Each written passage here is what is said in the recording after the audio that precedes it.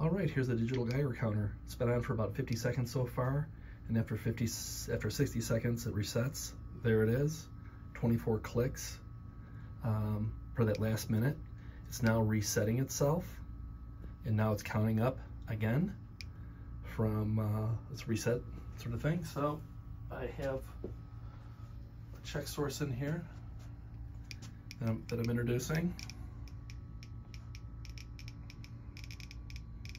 And it's detecting it, as it should.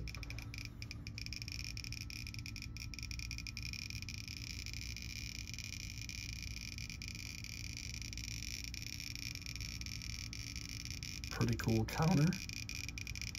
Put that over here.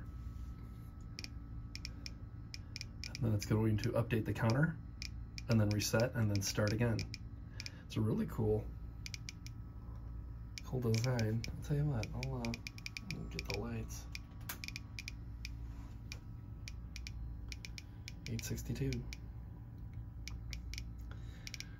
The color on the screen is showing like a yellow, but visually I'm seeing like more of an orange.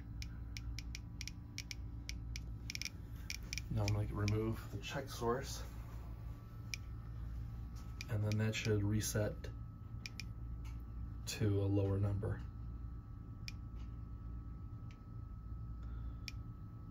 I'm at 135 on my video right now.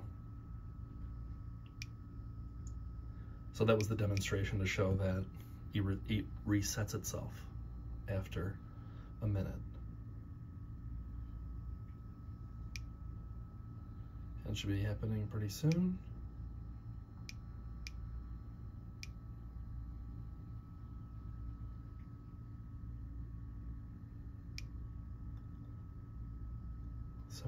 Well, there it is. There you have it. This is a digital Geiger counter on the minute.